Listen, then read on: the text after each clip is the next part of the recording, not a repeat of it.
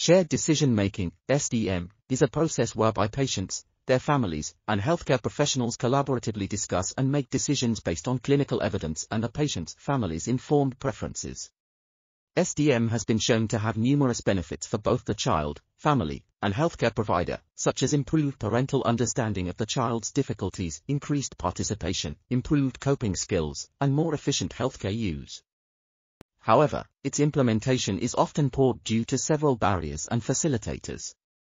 These include uncertainty regarding the child's diagnosis, prognosis, and treatment options, the presence of hierarchies and power imbalances between healthcare providers and parents, and the lack of accurate, accessible, adequate, and balanced information. To improve the implementation of SDM, further research is needed to identify effective strategies to reduce these barriers and facilitate the process.